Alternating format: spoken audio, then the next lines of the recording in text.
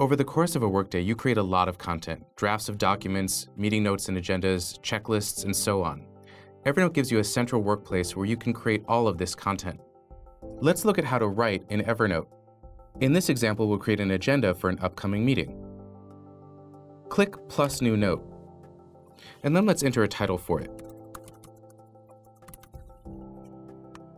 Let's add a headline for our agenda items. Let's make the header stand out a little bit more. I'll add bold and underline to help it stand out. Let's add items that we want to discuss at the meeting. To keep things organized, I'm going to create a bulleted list, and I'll do that by clicking the bullet list button in the toolbar.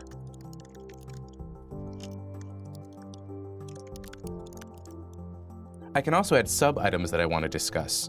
Under product ideas, I'm going to create a numbered list. First, I'll click on the numbered list button in the toolbar and then add my items. If I want to call attention to a particular item, I just select it, then click on the highlighter.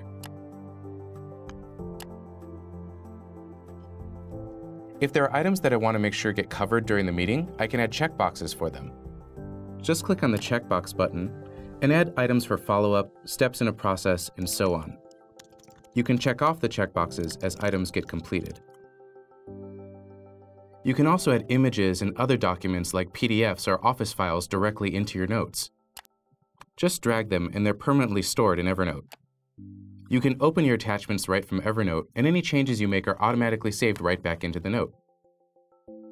Tables can help you visually arrange information right inside of your notes.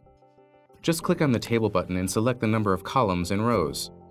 In this example, we'll add the names and roles of people at our meeting.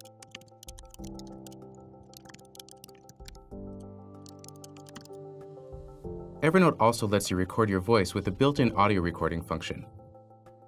Just click on the microphone to start your recording, and then hit the record button.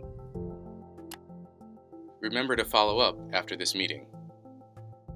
Click Save, and your audio is saved directly into your note, where you can play it back later when you need to.